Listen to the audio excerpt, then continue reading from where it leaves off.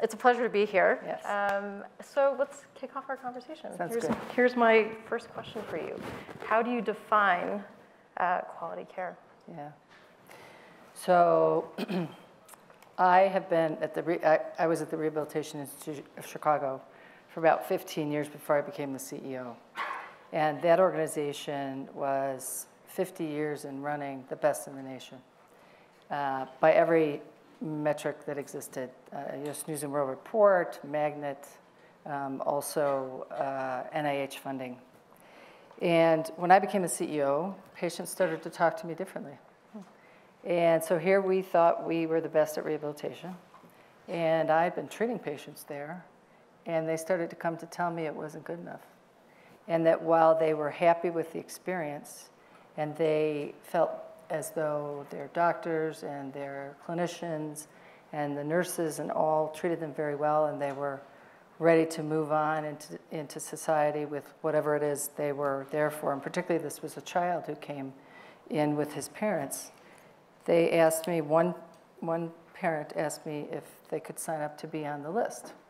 And I said, the list? What list? And they sat next to me and they said, well, the list that you must have, that when you find the cure, you're going to call Johnny back and we're going to get that cure, which is what we seek.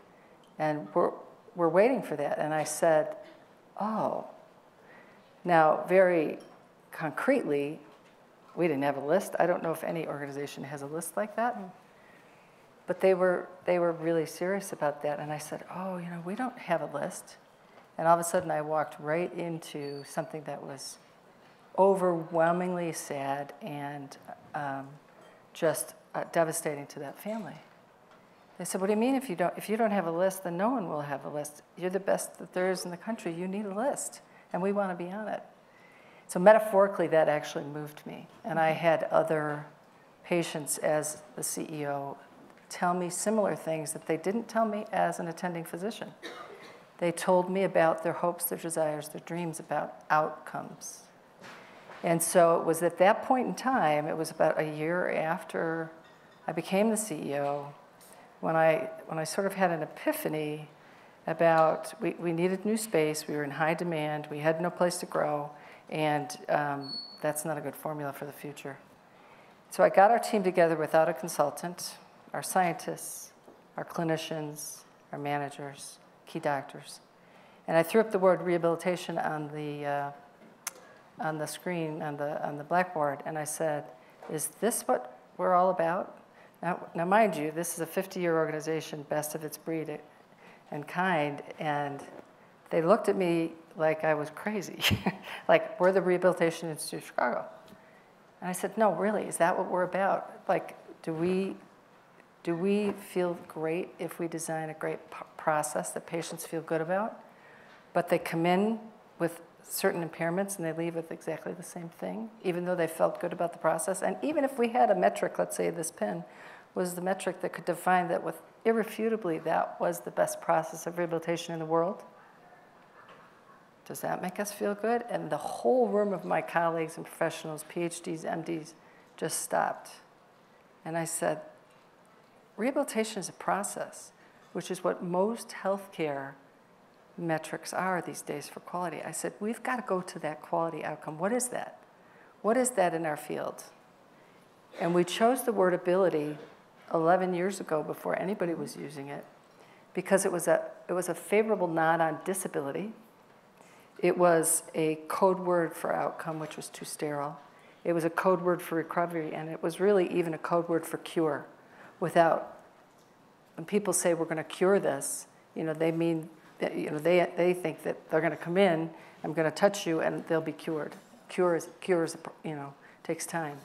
So we chose the word ability, and it's hard to define because it's individual for every single patient. For every single one of us, we have our definition of what that means.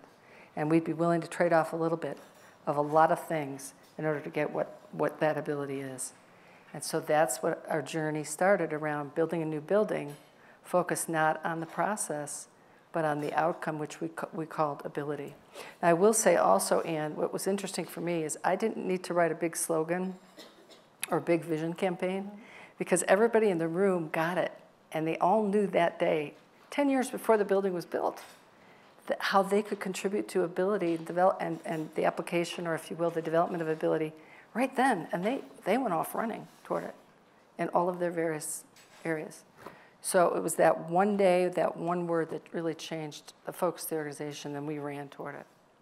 If folks haven't seen it, I have to say this is an obsession of many designers across IDEO. The Ability Lab comes up all the time as somewhere that feels so different and so inspiring in a space that can be quite the opposite sometimes. Yeah, so that's right. So if you haven't, after this is done, go Google it and go look at the images. We did change the name, by the way. It's no longer Rehabilitation Institute Chicago. So tell me about your experience, particularly with what you've done at Newton Wellesley Hospital, yep, and how that's been game-changing for that organization. Yeah, so when I think about the word quality, when we went on, at IDEO, we bring a human-centered approach to problem solving. One of the biggest spaces that we work in is actually health and healthcare. And on this project, we had gone on this journey together with the president of the hospital, and he had said, you know, I want to transform the culture of this hospital to be much more innovative. I feel like my staff is not empowered. I can tell them this, but they won't necessarily go out and do it. So that was really the brief, and that to ladder up to then to be a world-class community hospital. And in going out and doing the research, one of the things that we actually very quickly landed on was what quality meant to people. And this was actually really eye-opening for clinicians, because the clinicians there, and this is also nested in a very large academic medical environment, was quality meant top-notch medical care and the best outcomes possible. And what we heard from patients, actually, is that for them, quality meant, there was actually and granted, we're in New England, we're in a little bit of a different situation in terms of the saturation of healthcare options, but that there was sort of an assumed quality of care, but that quality actually came through the quality of the experience. And so the anchor moments with clinicians, be they positive or in often also negative experiences, that actually became anchors for them as they were thinking about quality. And so as they would go about looking for care, you know, it was interesting, some of the physicians' attitudes were, well, people are going to come here because it's the best, and so they will wait out. It doesn't really matter what the experience is. Whereas on the flip side, what we were hearing from people was, no, actually, that is one of the primary things for us, is we're going out and trying to be healed, that relational aspect was something that was so important. So it became an interesting thing in understanding, just dissecting that word quality. And as we did the work with Newton Wellesley and worked around the hospital with different teams, that became really a focal point for how we actually created prototypes. One of the first places we worked in was actually the Women's Imaging Center there. And this is you know, they have top-notch radiologists, great technicians, and they all sort of felt like, okay, we're also, you know, very patient-centered, as in we really think a lot about the patient. And through the experience of prototyping and going out and doing the research, and I'll tell a kind of funny story around that, it was very eye-opening to see it actually from the other side, from the patient side, in the similar way that you've had that moment. For us, we often use analogous experiences to help inspire people and help them understand sort of what and create empathy and compassion for who we're designing for. And so we thought, okay, what's an interesting analogous experience around getting a mammogram, right? You go into this, you get squashed, you wait. There's a radiologist in a dark room sort of reading your future, what that could be, the worst fear being that you're diagnosed with cancer. And so we thought, you know what it is? Can anybody guess? Anybody want to take a stab? Tarot card reading. So we actually took the clinical team and we brought a tarot card reader in. We had all of them have their tarot cards read. And this was, you know, they were like, what is this? This is a very odd experience. But, you know, whether or not they believed in tarot card reading, the point was that here was somebody who was interpreting these cards that they were flipping over and then offering a glimpse into their future. And interestingly, there was actually one moment where one of the technicians, you know, the tarot card reader said, actually, you know, what's blocking you is a relationship on the clinic with one of your colleagues. And you're at this point where you're going to stay or you're going to quit. And this woman was like, that's exactly how I'm feeling. And so there was actually, it created this whole unlock for the team around that. And that sort of led us down this path that in order to design for a better patient experience, you actually need to design for a better caregiver experience, right, in care delivery.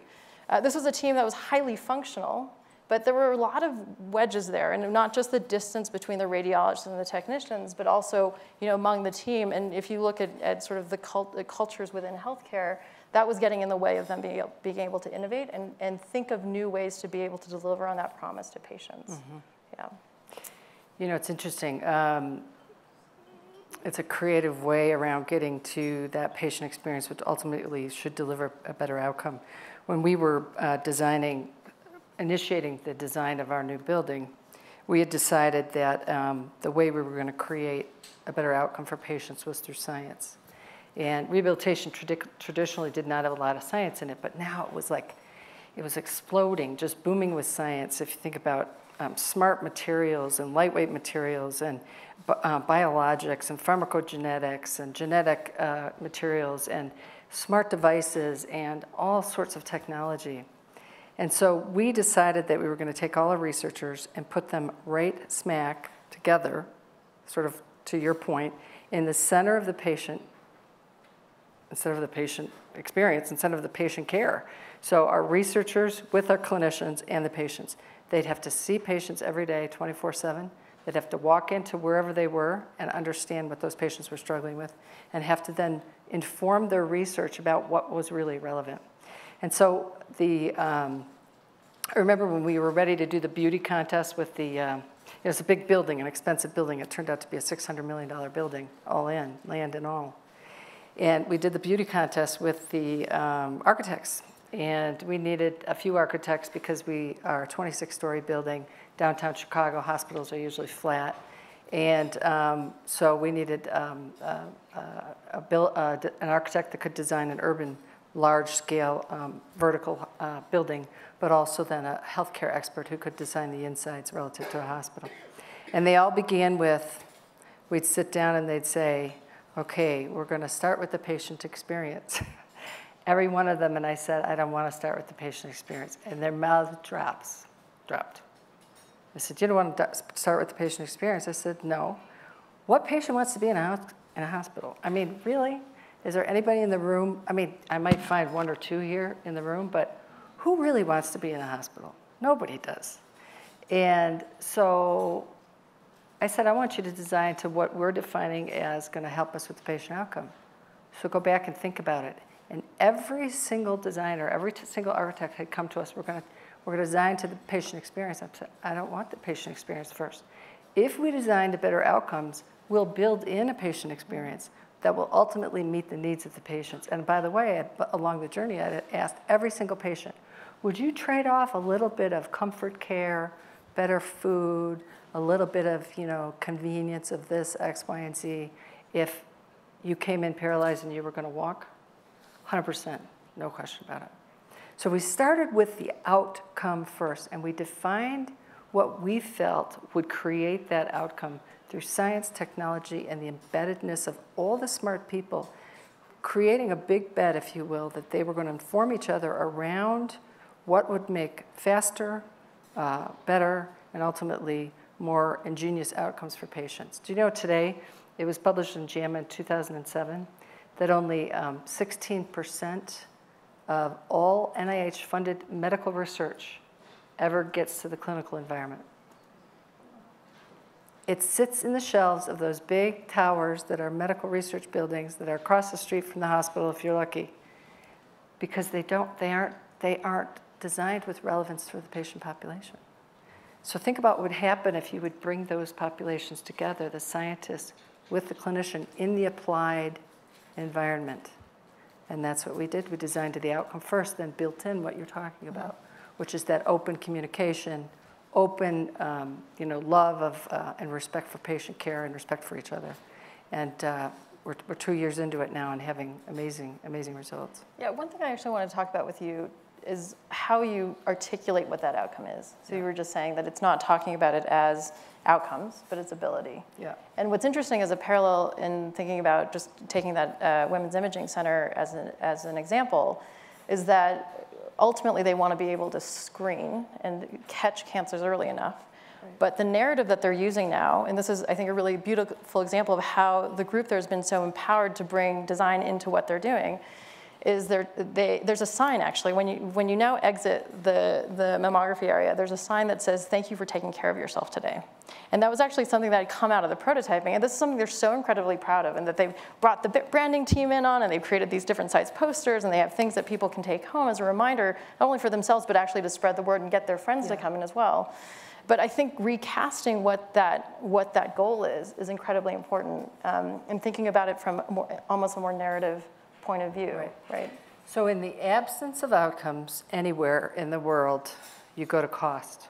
Think about if you had two cell phones, you had an Android and you had an iPhone, and there was really no measurable difference in how you used it or what outcome it gave you. You're going to go to the cheapest one. In the absence of outcomes in healthcare, you're going to dummy down to cost. And we're all chasing cost, and that makes me crazy as a physician because we have very, very few medical processes that result in a real tangible outcome, a real defined outcome. And so, for example, one of the first things that we discovered, just putting tools that are around our researchers, like a functional MRI. We have this chronic pain clinic. By the way, pain is a $600 billion business, and it often emanates from functional and cognitive and behavioral issues. We have a chronic pain clinic. And one of our researchers, our model is our researchers and our physicians, we like to get them together to think about it. Because physicians, for the most part, aren't trained to be researchers. And so this one researcher said, hey, let's put the patients through the program, and let's put them in the functional MRI and just measure the weight of their brain. So they started with, before the program, the weight of 20 brains, and then they ended, at the end of the program, the weight of 20 brains, and guess what? The brain grew. On every patient that had a positive outcome from the pain program, the brain normalized. It grew in the areas where the pain was identified on the functional MRI as being problematic. That's huge. That's never been defined before. That happened within our first 6 months of just putting tools around patients. So what does that mean? Well, we're not sure, but it's a really good thing that the brain grows. And so now we're looking at, okay, what does that mean? And taking it to the next level. So all sorts of innovation have come around focusing on, hey, it's got to be something tangible that we can measure, that because if you can define what it is as an outcome, then you can replicate it, right? So we, in the midst of, 8 years ago and the Affordable Care Act, were probably crazy to be focusing on spending money to really focus on outcomes as opposed to cost, but we believe in the end it's going to be the winning bet. Something you hit on is really important is thinking about metrics, because we have things out there, HCAP scores and PRES scanning, things like that. But what we've, in prototyping, you think about other kinds of metrics that are in real time and helping. I mean, I love this example of the growth of the brain, because we don't know what it means yet, but because it's tangible, it's so exciting. And it infuses the sense of what's possible, but also showing that there's progress in some way. No question. So one of the things that comes up time and time again when we're designing in these contexts is how do we think about these metrics and how do we redesign actually what those could be. Because if we stay the course of what we have right now, it's not actually going to lead us to a place of real innovation. And one of the things that we did, just to wrap up here, when we designed our building, is we said to the architects, we want measurement in everything, the floor, the ceiling. We want outlets everywhere. We want to be able to measure everything present and future, because we don't know what the right metrics would be in the future. But our measurement was another key tactical approach that we took, and through measurement obviously leads you to then findings that then can lead you to better outcomes. So it's exciting. I think our time is up, Ann. Okay, I think we got it right on time. Nice job. All right, nice job. So I'm Jenny Joseph, or JJ. All right, show of hands. Have you ever been a patient before? Okay, good, me too. So I'm a midwife, and I've been in the field for 40 years, 10 of them in the United Kingdom, 30 of them in the USA. So that's me looking kind of cute. I started real early. So I immigrated to the States, though, in 1989, and I've been a practitioner and a patient in both countries. You probably have a story of your own, or your close friend or your family member, a story that even now might reduce you to tears, as you remember perhaps the sense of helpless unease, of fear, frustration, powerlessness, or maybe even shame. For women, many of our stories are related to pregnancy, to delivery, to postpartum, and gynecological experiences, and some of those stories never leave us. We all want the same thing in the end. If we happen to end up being a patient, right, we all want to be the center of the experience, to be respected, to be listened to be understood, and invited to share in the decision-making. And when that is missing, people suffer. Patients suffer. Their loved ones suffer. Providers suffer. Health systems suffer. And if the patient isn't centered, as far as I'm concerned, everybody's suffering. Yeah. So as a midwife in practice in Central Florida, I'm part of women's stories on a daily basis. And I see the difference that providing unimpeded access to patient-centered midwifery model care can make on her, and in fact on every person that comes through our doors. I see mostly marginalized women, uninsured or low income, and women of color who are often traumatized. And they tell stories of being re-traumatized, belittled, blamed, disrespected, or even turned away at medical offices, at the clinics or hospitals, simply due to being who they are or who they are perceived to be. This is America. I also see affluent women, educated women, with good insurance. You all know what that means, right? Okay, especially those women of color who've been equally unable to get answers to their questions or timely responses to their concerns. Perhaps they weren't turned away, but they're not feeling comfortable either. And they're certainly wishing that they were somewhere else. So why is it hard for us to consider access to quality healthcare as a human right? Why do we feel some of us deserve different treatment, different quality care? What is really centered if it's not the patient? Is it the provider? The practice? The hospital? The risk managers? The shareholders?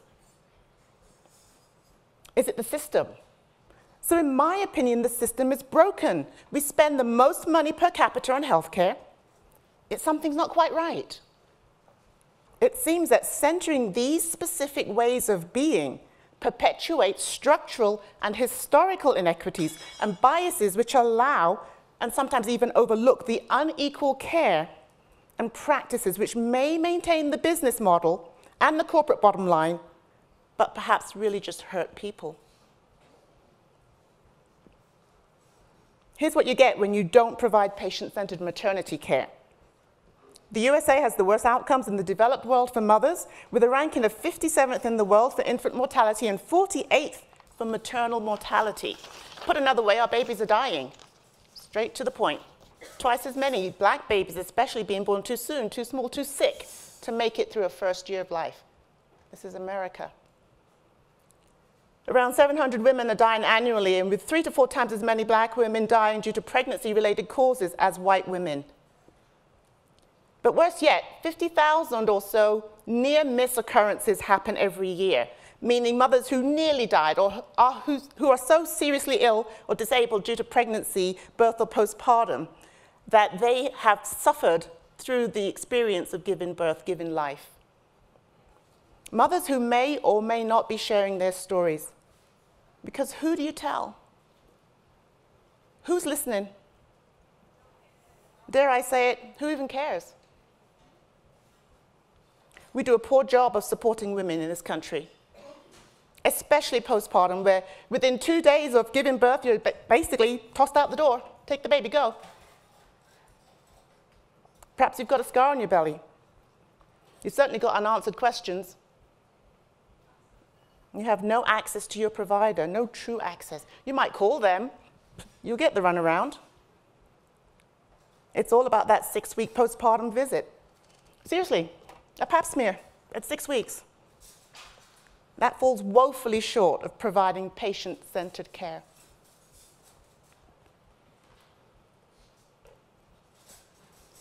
A new study just out this month, newly published, looking at mistreatment of women during childbirth, and confirms what I hear from women all the time.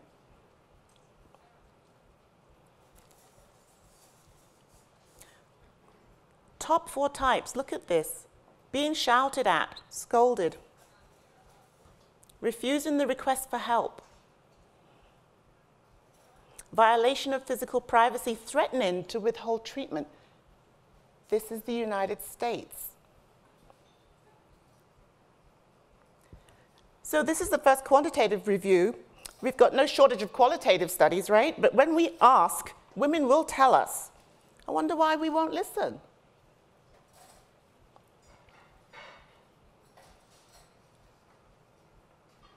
Here's what you get when you do center the patient. Centering the woman, the mother-baby dyad, we see mother-baby as one unit, a pair. Centering her partner, her family, and her supporters. All the people essential to her health, because at the end of the day, we all need people. And for those of us who don't have anyone, we, in our organization, in our clinics, we stand in that gap and facilitate connections to build those relationships. See those chunky babies? Look at the thighs, particularly look at the thighs. So at Common Sense Childbirth, I developed a maternity medical home, which includes prenatal and postpartum clinics, and a birth center with the intention that no one is turned away for care, no matter what. And that all women are centered and fully supported throughout their pregnancy and their birth experience. And that means we take on the onus ourselves. We take on the responsibility of situating the mom, working with her financially if needed, her insurance or her lack of insurance, her social and emotional and mental health needs, her fears and concerns, as well as her health care. Wraparound services, what I call prenatal care plus. And because we've got a shortage of providers, we start training early. That's Issa. She had to measure the belly every time she came. So we learned, just give up the tape measure. Here comes Issa. So in 2007, we conducted our first study of 100 of our highest risk patients. We enrolled them prospectively, and we waited to see what happened. And voila, we were surprised. But we had no premature or low birth weight babies among the African American and Latina women, none. And compared to the county and the state percentage that same year, we had eliminated the racial disparity. Not just dropped a couple of points, but totally gone. And that year, the African American women were at a 1 in 5 risk of having a preterm birth in Florida. Not one. So these are some of the pictures of the women from our clinic. And these are just regular women. It's not airbrushed. They're not models. Just round the way, girls that were part of our clinics, wanting the full-term healthy baby that everybody wants. Here's what you get when families experience the benefit of being centered, respected, listened to, where they get to choose where and how they deliver their baby, and with who. When their dignity is left intact at the end of the encounter, every single time. These are people who sought and found solace in our model of care, who found that it suited them better, found that they could trust us, that they could truly relax and feel safe, found that they could carry their babies to term, remain in robust health, breastfeed, and enjoy empowered pregnancies and parenting, like everybody else.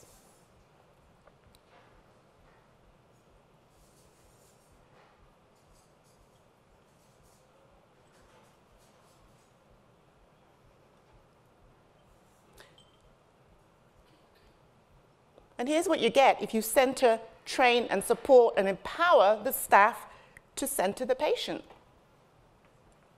who in turn become fulfilled and empowered themselves in their work and in their ability to make a difference.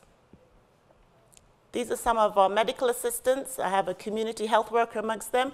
One of the women is heading on to nurse midwifery training as we speak. We love our work. And yes, sometimes it's crazy busy, and we run around all day like chickens, but that's because we see a lot of patients in a short amount of time because we have to pack them in because there's a waiting list for our services. But we have time for everybody, we make time for everybody, and we feel good about it. So at Common Sense Childbirth, we use my codified midwifery model of care called the JJ Way at all our clinics to offer access, connections, knowledge, and empowerment to every patient, every time, and to the staff as well who provide their care. We run clinics in English, Spanish, and Portuguese. Mothers choose where they deliver, They want a hospital birth? No problem. They want a birth center birth? Great. You want a water birth? Let's go. They get to choose, and they have unrestricted access to the staff and to the continuity of their care wherever they deliver. Mums going through our programs have more agency, more power. They can fend for themselves. We teach their partners and family members to become advocates. We teach them how to navigate the system. We teach them how to center the mother as well, and what to look for, what questions to ask whenever they are not under our direct care. It's like preparing them to go out into a war. It's a horrible situation, but it's our reality. They can identify the non-patient-centered care. They know what that looks like, what it feels like. They can recognize bias and discrimination, conscious or unconscious, and they can call it out and protect themselves. This equity model mitigates the persistent poor outcomes and consistently results in less prematurity, less low birth weight, healthy weight, full-term breastfeeding babies, healthier moms, and less perinatal depression. This is patient-centered care. I'm sorry, let me just pop back here. Yeah. This equity model mitigates the persistent poor outcomes and consistently results in less prematurity, less low birth weight, healthy weight, full-term breastfeeding babies, healthier moms, and less perinatal depression. What was your experience as a patient?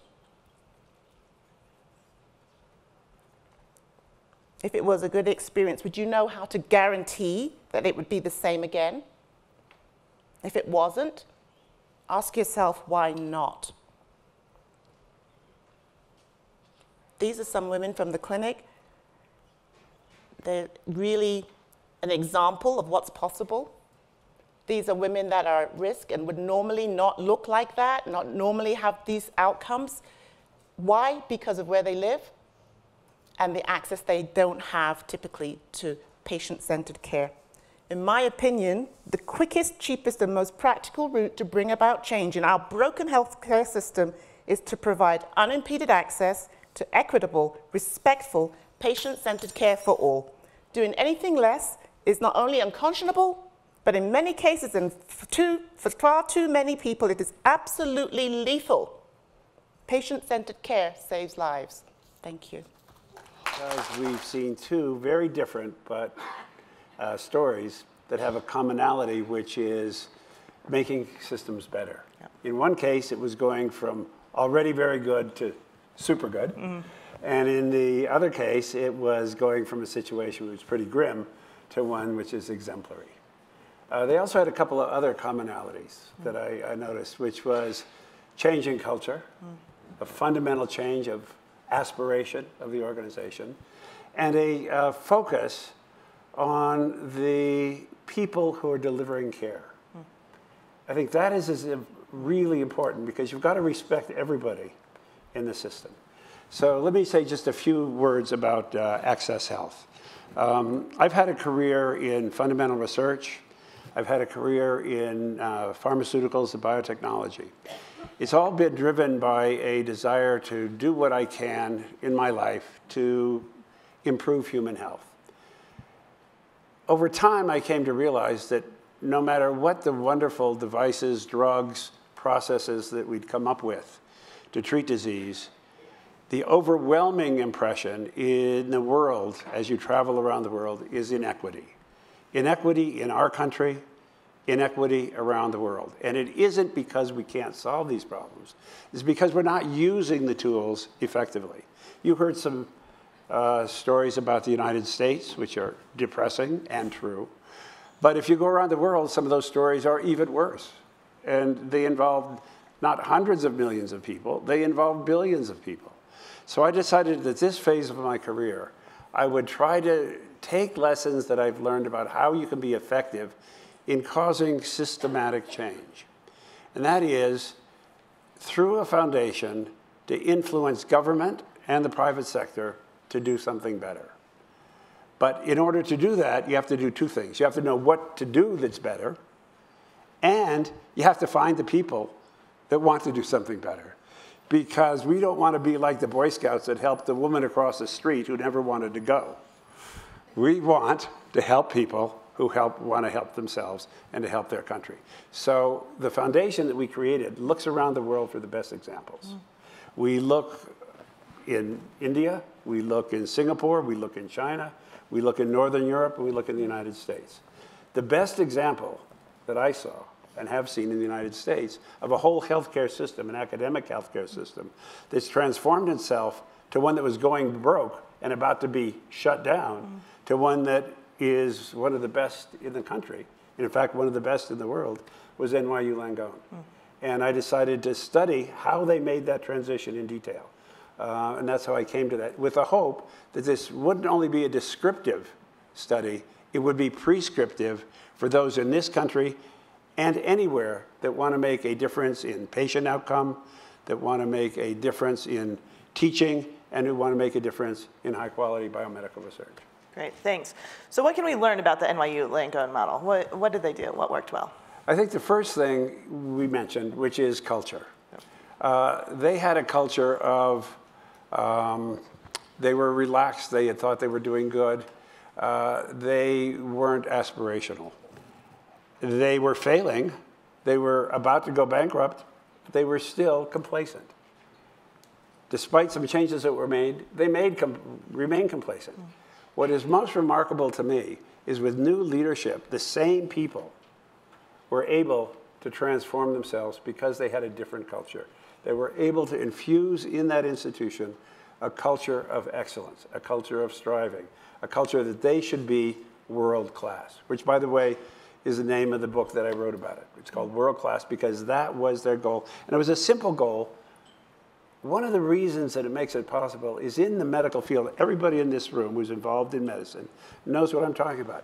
We want to make a difference. That's different from running other kinds of companies where most people are in those jobs to feed their family. It's very respectable, but they aren't there to make a difference to human life. In healthcare, no matter where we are, the people want to make a difference.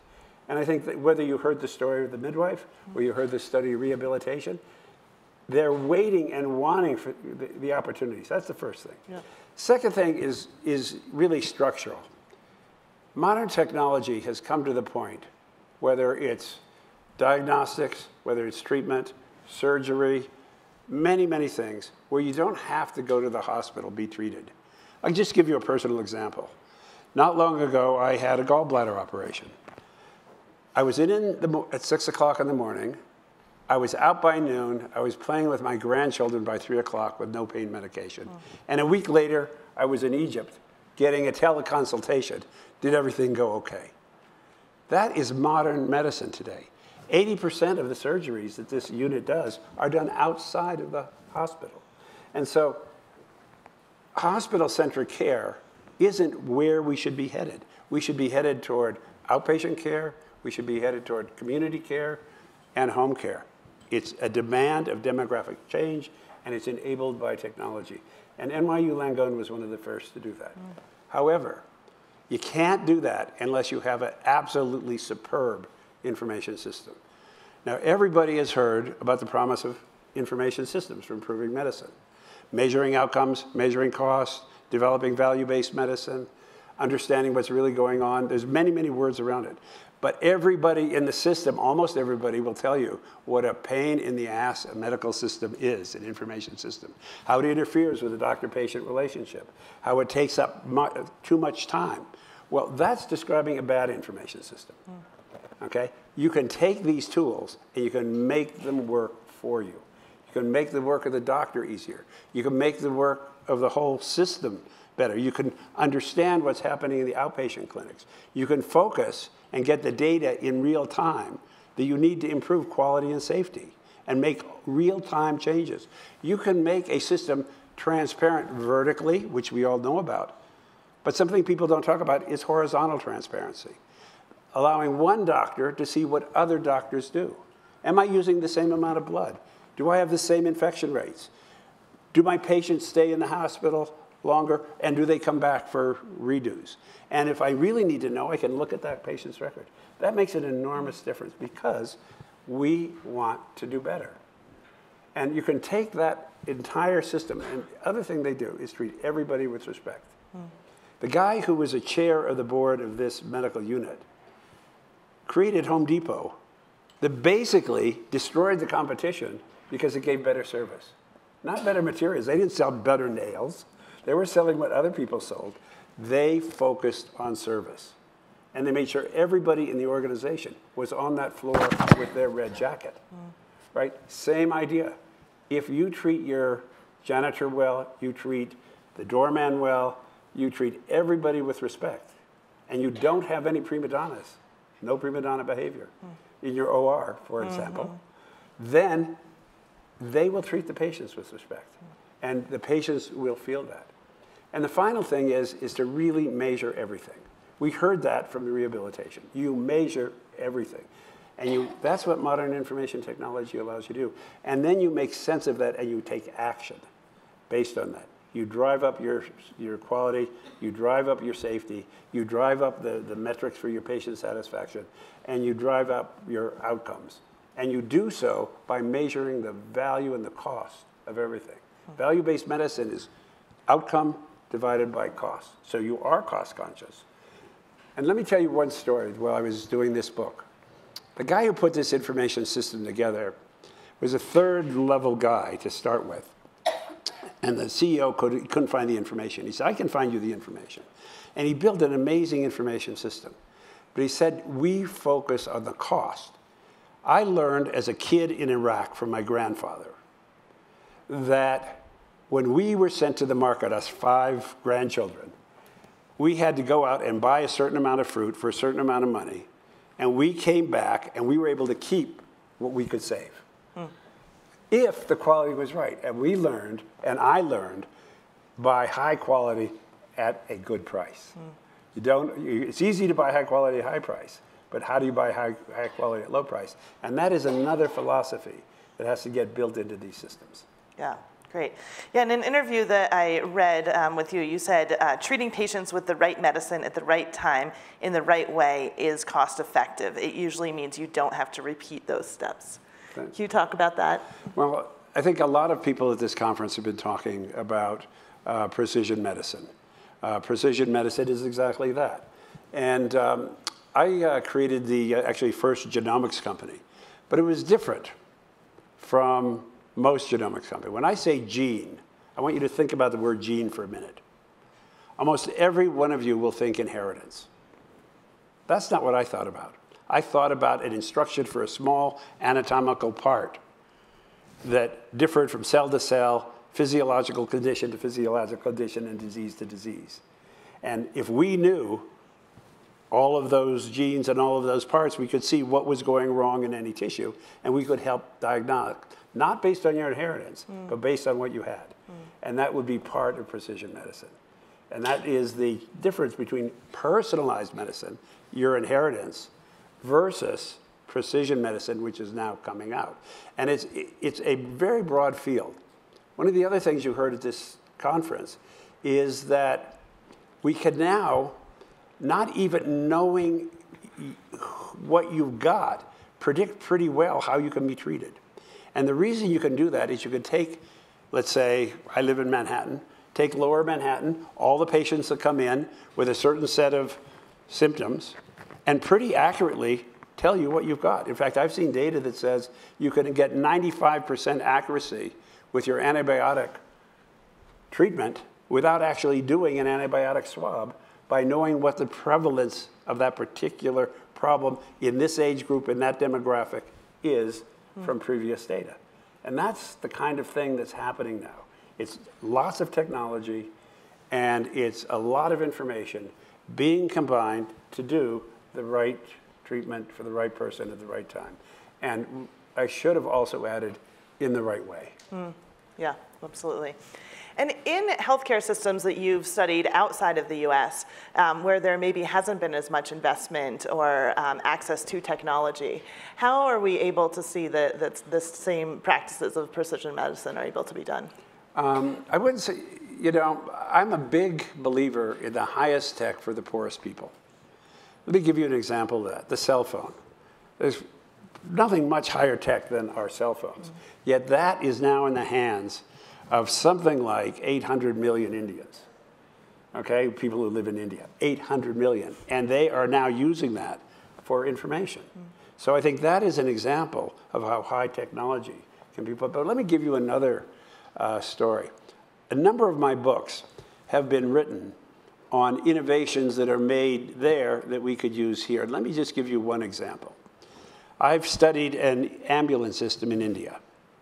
One system, it's one not-for-profit group supported by the government. It's a public-private partnership that delivers ambulance service to 800 million people, and in 10 years has saved 3 million lives. It's free to the user.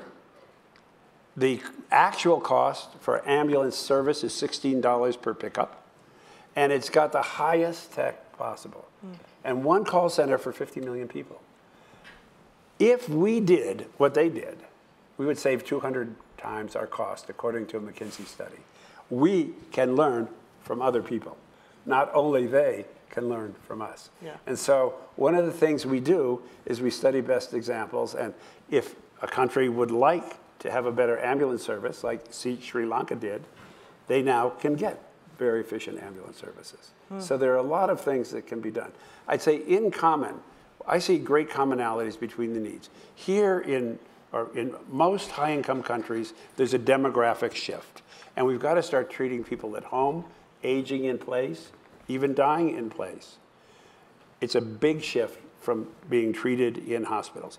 But that's not so different from what we need to do in what India needs to do, what China needs to do, what Indonesia needs to do, is not focus on hospital care only, but make sure the care is distributed in outpatient clinics, in community care, and as far as possible, at home. And so those are commonalities which our technology allows us to do. Yeah. And I have to say, it's an uphill struggle, because if you look at what China is doing for Africa, building big hospitals, you look at what China is doing for China, building 10,000 bed hospitals. What India is trying to do is build medical cities to concentrate. Outpatient care is more convenient for patients because it's where they are. It's safer because they're not with all these other sick people. And it's a lot less expensive. Yeah. But if you are running a hospital, and especially a for-profit hospital, let's say, what's your incentive for getting people out of your hospital and into these other centers that you might not own? That's a good question, and that's where government policy comes in. Yeah. Or payment policies. It could be insurance, but you can incentivize. For example, the reason that you see a lot of focus now in hospitals on value-based medicine and outcomes is because they are being rewarded and punished by CMS. And they all know in America that what's happening is their profit margins, if they're not careful, are going to shrink and evaporate. And the reason for that is that all of us are aging into Medicare. And the profit margin in Medicare is much smaller, if not zero, from the profit margin from private health care. Yeah. And that's shifting.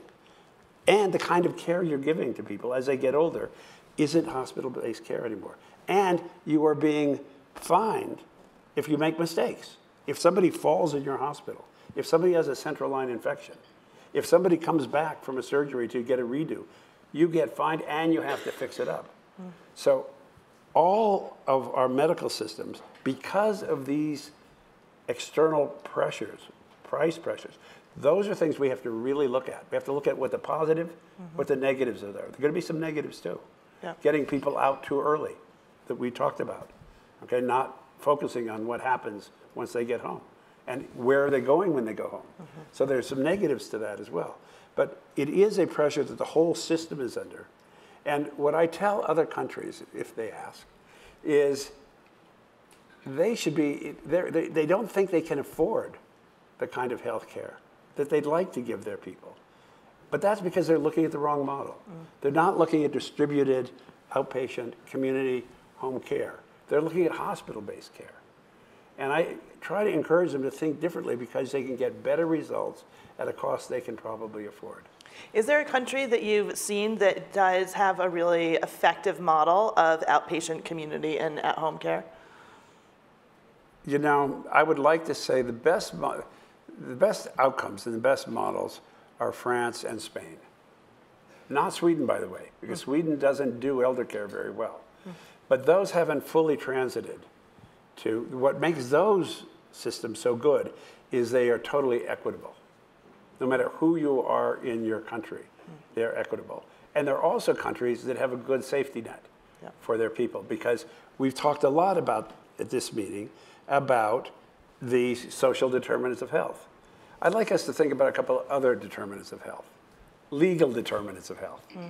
Okay, there was recently a great article, I think it was in New England Journal, on legal determinants of health, on financial determinants of health, which are also part of it. We heard a great session on housing determinants of health. There are a lot of determinants of health that could go under that total umbrella of social. But I think that when you look at those countries, you see systems that are working as well as they can work. But even those systems are under stress because of demographic change. There are two kinds of demographic change: older populations and immigration.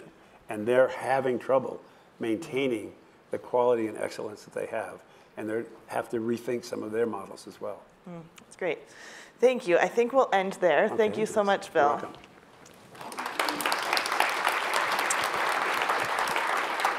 And now I'd like to invite back up to the stage Dr. Joanne Smith, Ann Kim, and Jenny Joseph. So Bill, maybe as they come back up here and join us. And get plugged in. And get plugged in, yeah, which takes a little time. I mean, I'm so inspired by Jenny's model and the JJ way, and you've talked a lot about replicating effective models from one system to other geographies, whether it's other places in the US or internationally. What would your advice to Jenny be, or what would your recommendations be on how could we scale up the JJ way and see it really take place across this country and around the world? Well, I think the first thing is to do what you've done is make sure we know your story. And the second thing is to make you make sure your story gets known. Write a book.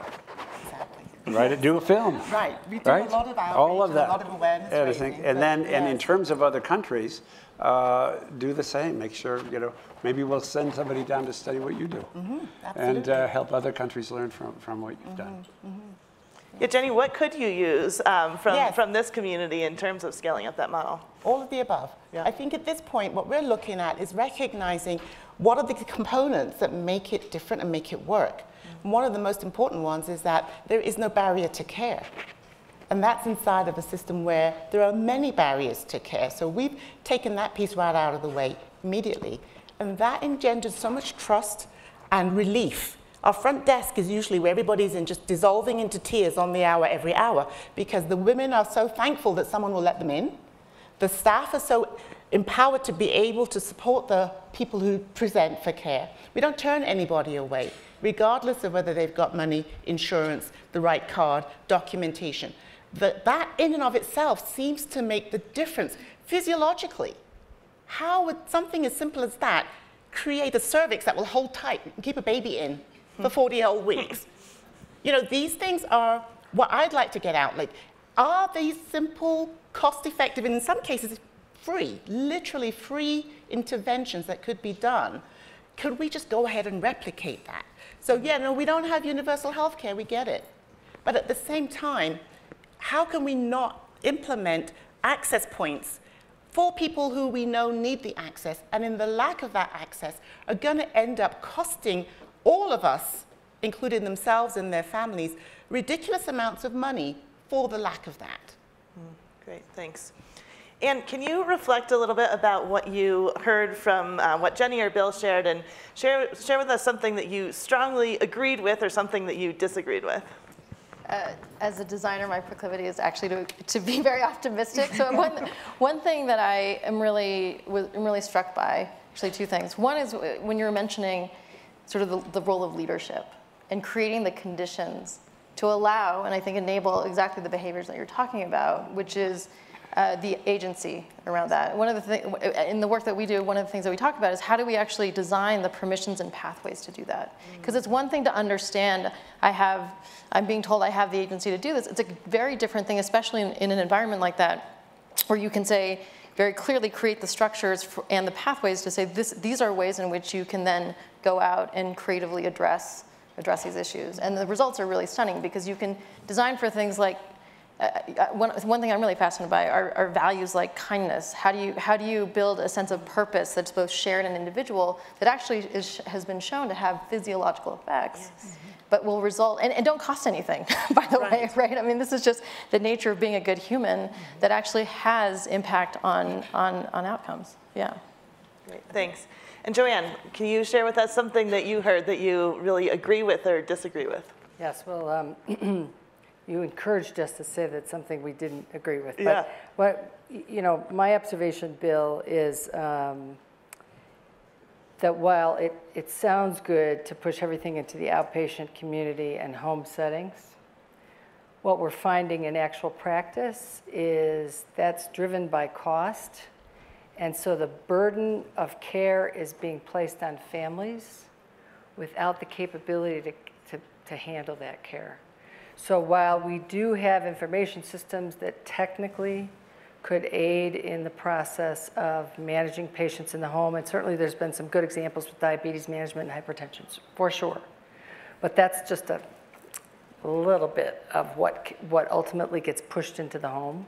And I have significant concerns that not that it's necessarily ultimately a better idea to push care into the home, but that we are doing it now just based on cost without resources for families to be able to handle that care. And so it's concerning to me, and I think to the detriment of patient outcome ultimately and family outcome. The other thing is I wanted to say that you mentioned about Medicare is less profitable than other payer types. Well, actually what we're finding is Medicare is actually a good payer, because what's happening, and I'm not going to name some insurance company names here, but there are a couple of insurance companies who even refuse to meet the Medicare rate, and it's a travesty. And Medicare, as Bill was saying, doesn't pay a lot. Now, public aid doesn't even pay what it costs you to provide the care. So those of us nonprofit take public aid patients, and we hopefully do so with benefactors. But Medicare does provide you with a prospective system of payment, and then, if you will, overages based on patients who meet, who have unexpected complexity of care.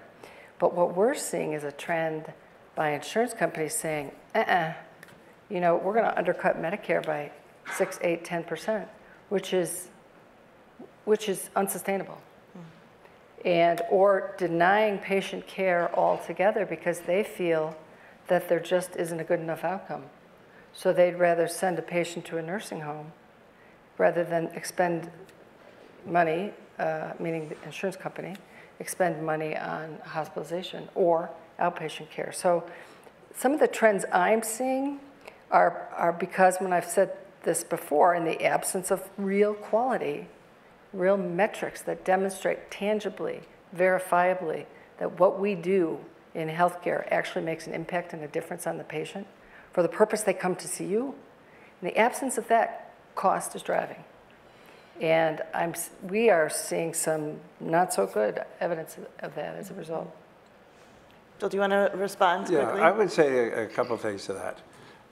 First of all, when it comes to the U.S. systems, and the particular study I did of NYU Langone, they put a tremendous emphasis on outcomes, and outcomes that are patient-centric, called patient-centric outcomes. So it has a lot to do with what the patient says afterwards.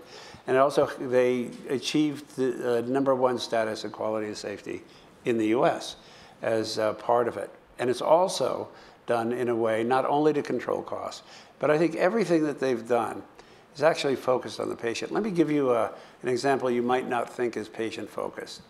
That is free medical tuition. Now, all of you may have heard there's one medical school in the US that offered free tuition not only to their entry class, but to all students. And I have a lot of friends who are deans of medical school, and they said, what are they doing, trying to compete with us? The answer is absolutely not. They already have the best students you can get. They did that to encourage other people in other schools to do the same. And it's beginning to make a difference. I have a friend who's now the dean of Harvard. He's tried to figure out how to do it at Harvard too. And it's a headache for him, but now they're going to try to do it. The other thing they're hoping for is that the people who are becoming doctors, and more people can become doctors, is to become the kind of doctors that they want to be, not the kind of doctors they have to be to pay off their debt.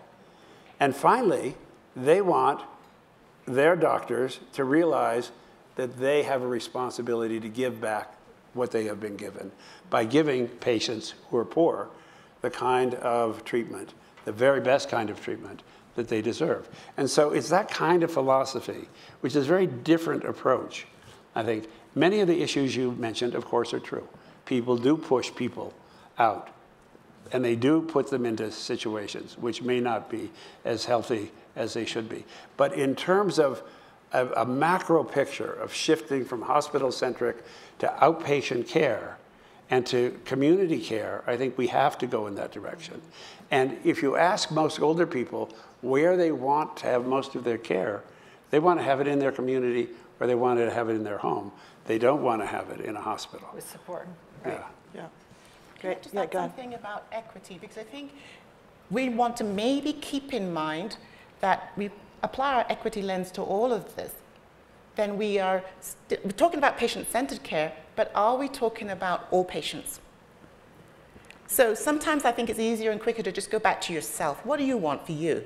How would you want your family member treated? How are these systems and ways of being setting us up to not be able to maybe get where we're trying to go without considering equity, right? Because at the end of the day, policies, systems, all the services and the delivery of the care, if we are not taking into consideration that for some people quality isn't, well, there's a fountain and isn't it cute, but rather, am I going to survive?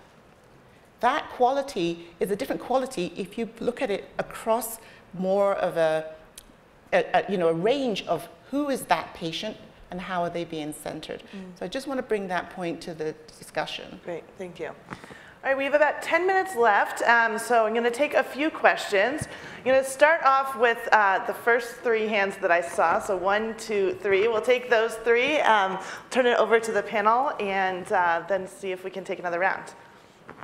So if you can just introduce yourself and be as brief as possible with your questions so we can get to as many of them as possible.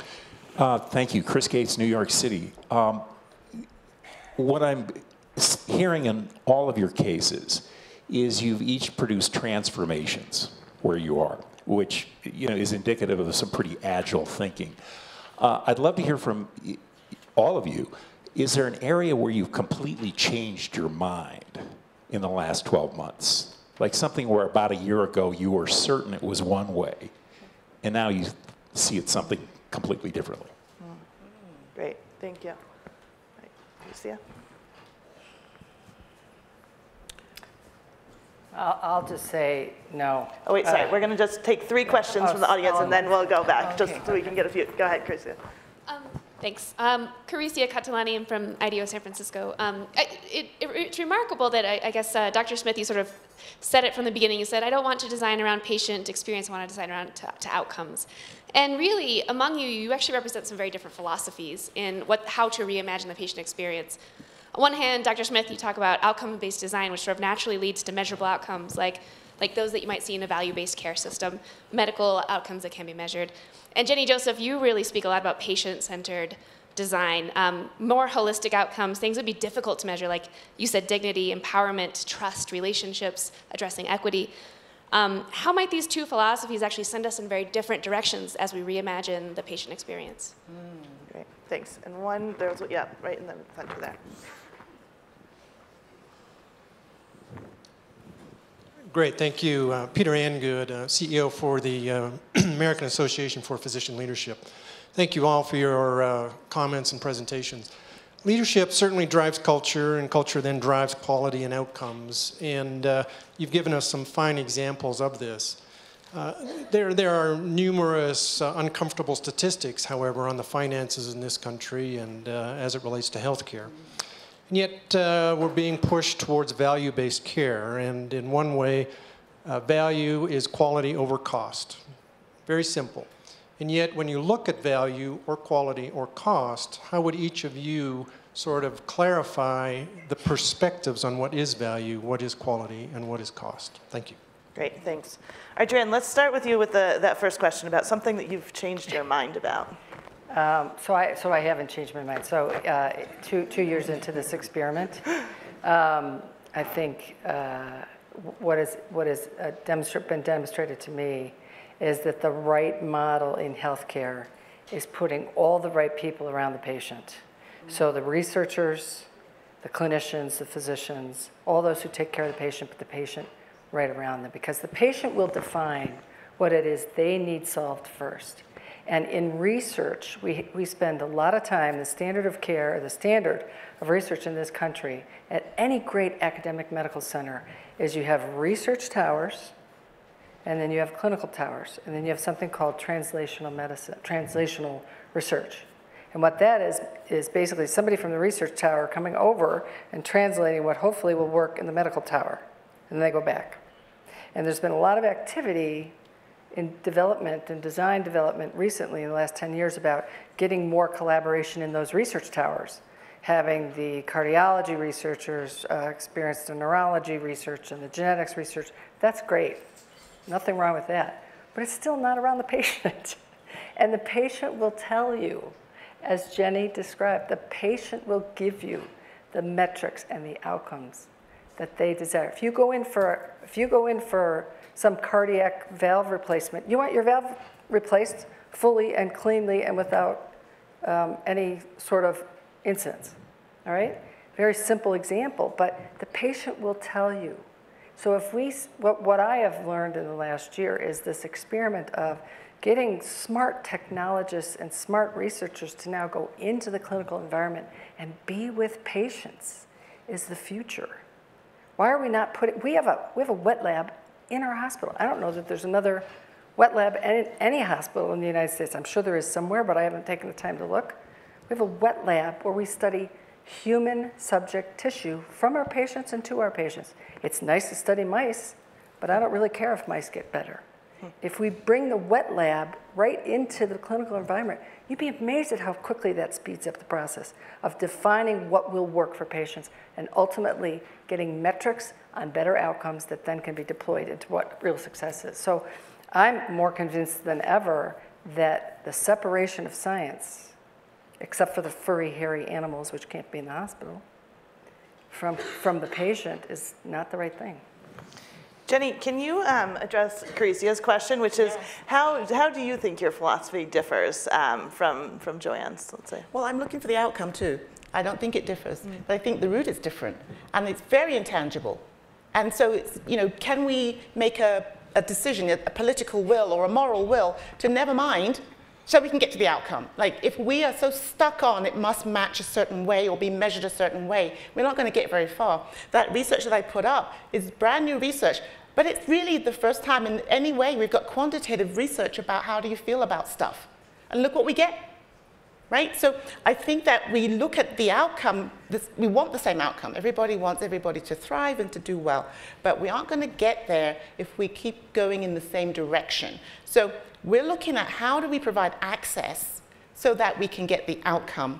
And along the way, the connections are more important. The community involvement, the centering of the patient, the family, the mother-baby dyad seems to me, at least in my work, to get that outcome regardless. It's been 10 straight years that we have knocked it out of the park. We're not dropping it a couple points. We're not saying, well, we've got less prematurity by 2 points here. It's gone. The babies are fat, the thighs are chunky, the mother's bellies are out here. They're begging us, get this baby out of me, I'm done.